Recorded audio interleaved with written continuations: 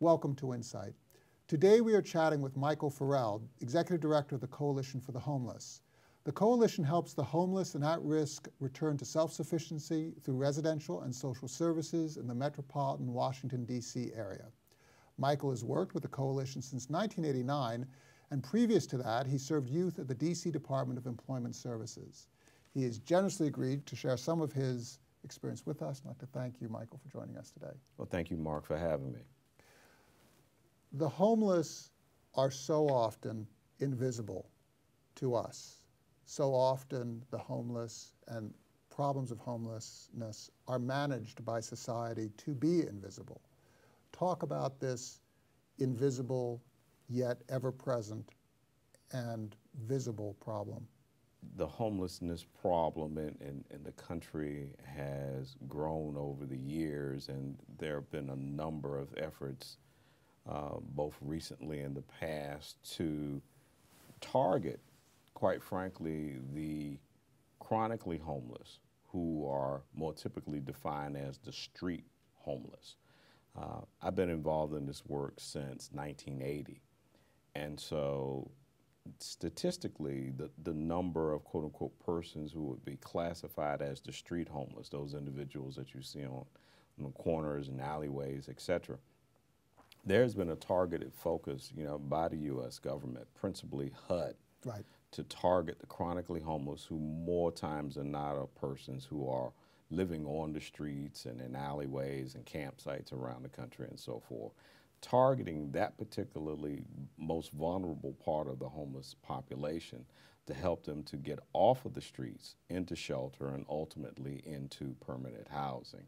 And so, so lately, in the last 5 years or so, there really has been a very strategic and concerted effort to target that particular group. And so the fact that it may be viewed as invisible, at least recently, I would say, is intentional, because there's really been more emphasis strategically and financially placed on reducing the number of homeless persons living on our streets. Let's deconstruct the problem. Could you take us through a picture of who are the homeless? On your adult side now, and I'll talk about the single male population.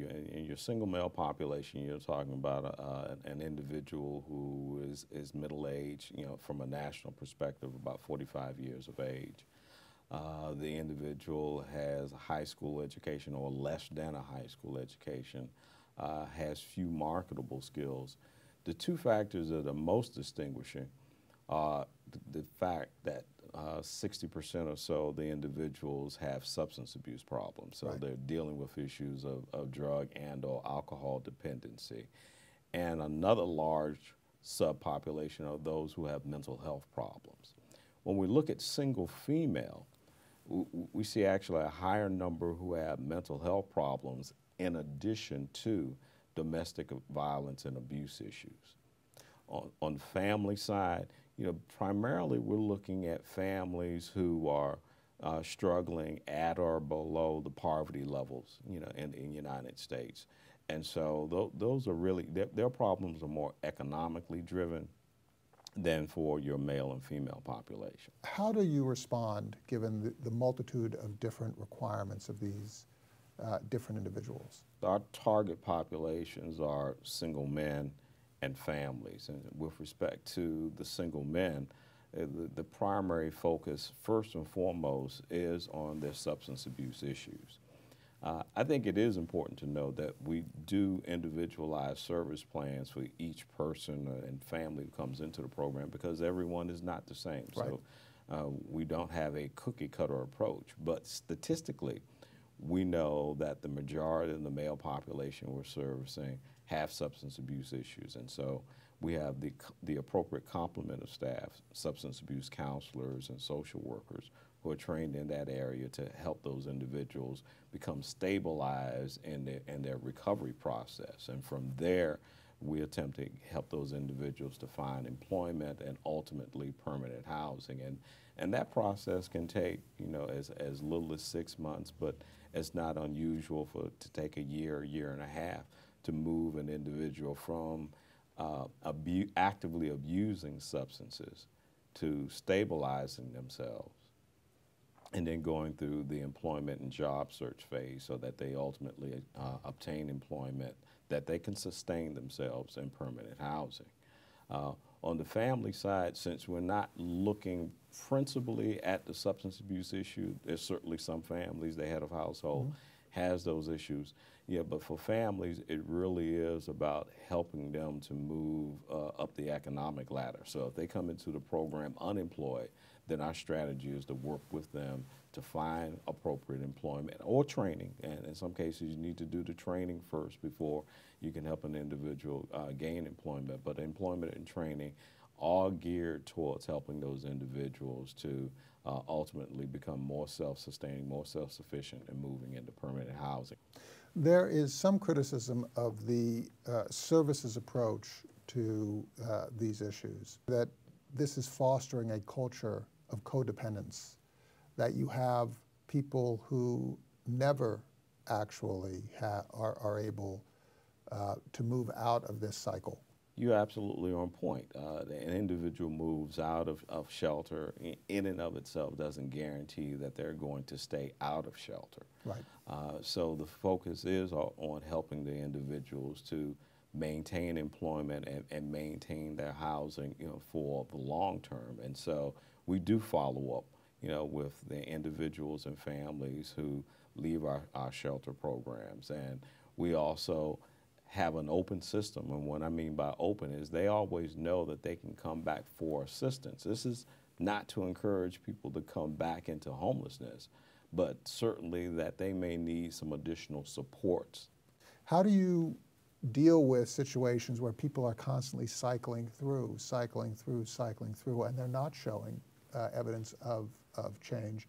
Or do you bring your team to bear and create new plans and approach treatment differently and approach your services differently for those subgroups? That's really a great question, because if an individual returns, we really want to focus in on the why. Exactly what were the set of circumstances that led that individual to returning to us, to homelessness. Case in point, if an individual leaves us employed and has been stably employed for a year and stably housed for a year, and this is a very real example given the current economic situation. Yes. So they lose their job due to no fault of their own. Despite their best efforts, they find themselves coming back into shelter. So that's one scenario that certainly does play out. But then you have something on the other side of the spectrum where we talk about the substance abuse. The individual relapse. Right. They've left shelter, they've been housed, but they find themselves going back to bad habits, their old habits. And the thing that I think is important is that we lose sight of the fact that in our neighborhoods, those of us who are fortunate enough to live under different circumstances, we lose our jobs too. We might lapse into behaviors that are not so wonderful too. We go through depressions as well.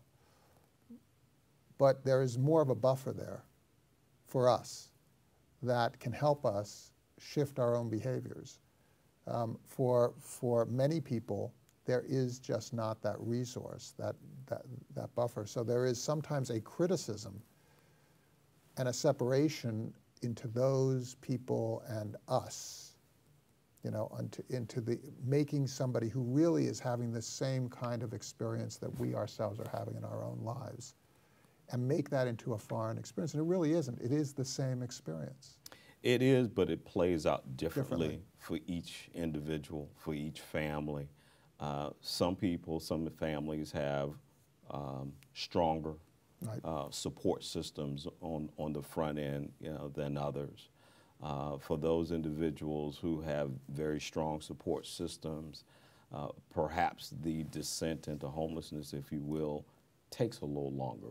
Look at the foreclosure crisis, for example. One of the things that we were critically concerned about at the beginning of that was that we might see a major increase in the number of persons, families in particular, who would become homeless. And we found that not to be the case, because in many cases, those individuals, while they were no longer able to afford mortgages, they became renters again. Right. Okay. And so they did not become literally homeless. They also had family support systems in place. Okay. And so maybe they did not become renters, but they're now living with family or friends. So certainly some of those individuals, unfortunately, did become homeless, but the majority of them did not, because if they had, our numbers would just be overwhelming. Does the Coalition for the Homeless take on a number of hybrid roles that map to the roles that, for example, a church or a religious institution might play, or a communal organization, or a group of friends might play, in terms of providing a place where one can talk about one's problems with somebody? Is this not only a client relationship, but is this also a community relationship that you've fostered? It absolutely is a community relationship. And once a person comes into the homeless system, they acquire a new family, if you will, or another family. Mm-hmm.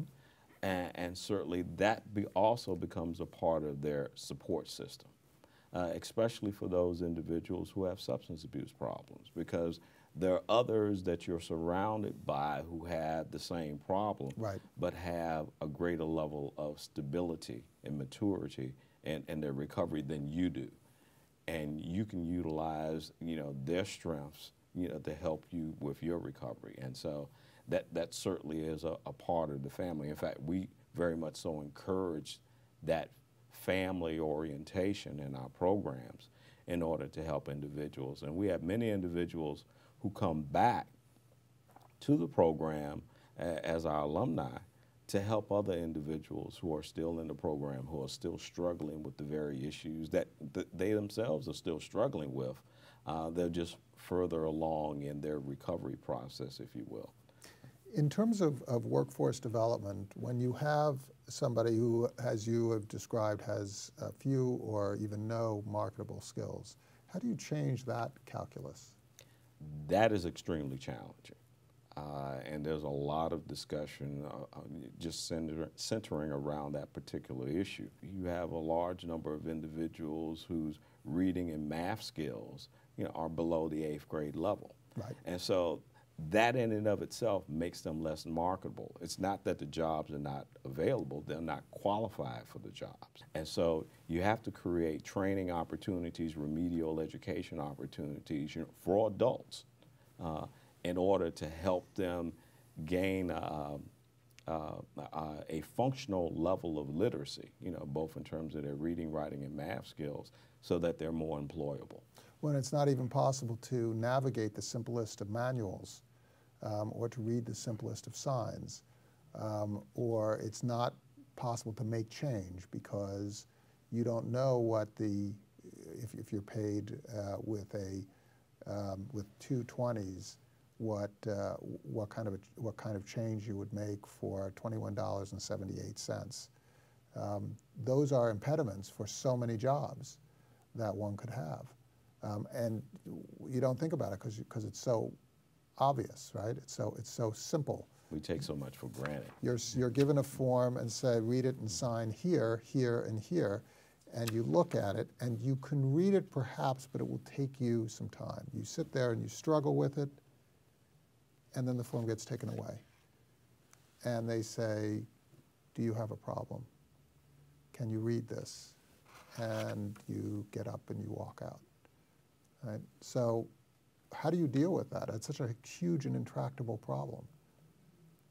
That's part of a number of challenges that on the front end we have to first and foremost recognize that those problems exist for each individual. Showing up on time. Showing up on time. Having an appropriate communication style in which you are showing respect without showing obsequiousness. Dress, all the different small things. Well, those are the soft skills. Right. Okay. And they certainly may help you to get the job, but you still have to have the fundamental primary skills, the reading, writing, and math Right. skills, in order to secure the job and maintain the job in the long run. They say you can put anyone in a suit, or a nice dress. Right. Okay. And you can reasonably teach that individual how to present themselves more effectively than they currently may be able to at this time. You can do that. Those are your soft skills. They are important. But as you pointed out, if you can't count the money back, if you can't give change, from a retail transaction, then everything is for naught.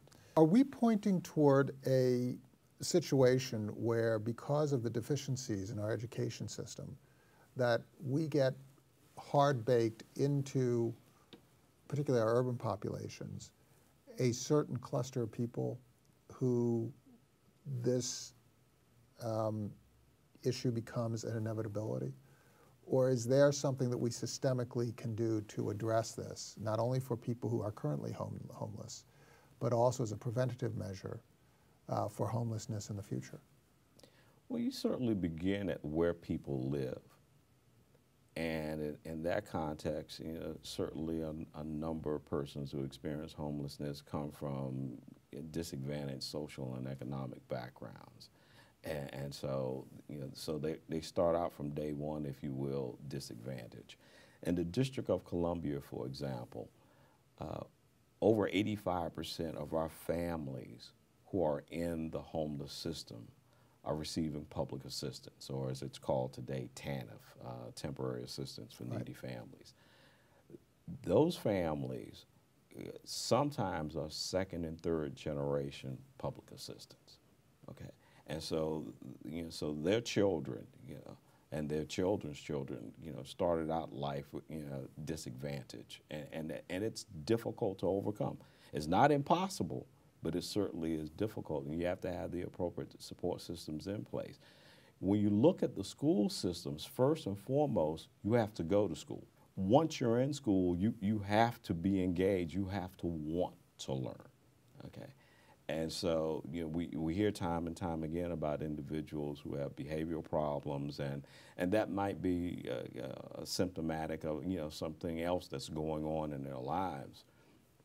But the bottom line is that they themselves are not fully engaged in the educational process. And it's tough to learn to read when you come from the home of parents who have real difficulty reading. I'm not even talking about different languages. People who have not really developed or been afforded the ability to develop the basic skills that attach to studying, attach to learning things like grammatic structure, and so on. And so one of the big issues is that the people who are most equipped to learn are often afforded the greatest resource, and the people who are least equipped to learn are afforded the least resource. And that certainly is, by and large, what has played out over the years in that regard. And so certainly the school systems do play a part in that. But as I stated earlier, it still is also important to note that it does involve the individual. The other thing is, we talk about the educational system, looking at the District of Columbia. When I was growing up, when I went through high school, we also had vocational high schools. Yes. That taught individual skills in the area of plumbing and electricians and masonry and so forth. And so people moved away from that in terms of the educational system. They moved away from that. And now they're realizing they need to move back into that area in order to create some other viable career opportunities, for individuals. Because stating the obvious, we're building buildings, and anyone who lives in a home needs a plumber and an electrician and so forth. And so those are viable skills, they're viable trades. And we need to recognize that everyone is not necessarily well suited for college for whatever reason. but everyone needs gainful employment. And the interesting thing is that you keep pointing back to the community. The solution is actually in the community. It doesn't come from outside of the community. There might be some resources that come from outside of the community, that's fine, but the actual expertise seems to be here. The need seems to be here. When you point to vocational training and skills as a plumber or in masonry or whatever, it's because there's building that needs to go on in DC and the DC area. So why not create an environment where the community can start using its underutilized resources? Absolutely, absolutely.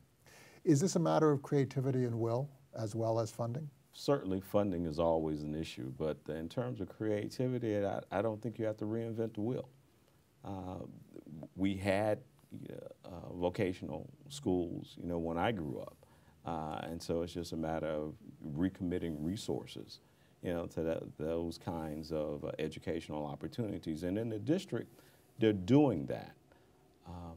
But more needs to be done, in that particular area. And more needs to be done in order to recognize that everyone has different skill sets, different aspirations, and to be able to effectively identify, what those aspirations are and skill sets, and providing the individuals the appropriate educational opportunities and nurturing environments for that are absolutely essential. And so, maybe that does require a little bit more creativity, but some of the things that I've talked about in terms of the vocational education has been done before, has been done successfully.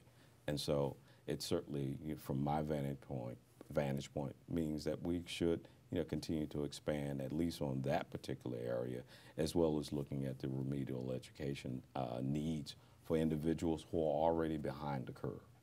When we see gold and iron and copper in the earth, we dig it out, we smelt it, we form it, and we build with it. When we see natural gas and oil in places that are inaccessible, we develop new technologies so that we can use it. When we see the raw material of our people sitting there by the sidelines, it's a call to us to shift realities and start engaging those people in our society. And that's what you're doing. Well, we certainly struggle to do that every day, and it's an ongoing challenge, but we're here to try to meet the needs of those in our community. Michael Ferrell, thank you very much for your work with the Coalition of the Homeless, and thank you so much for your insights. Well, thank you very much, Mark, for the opportunity to share. Thank you. Thank you.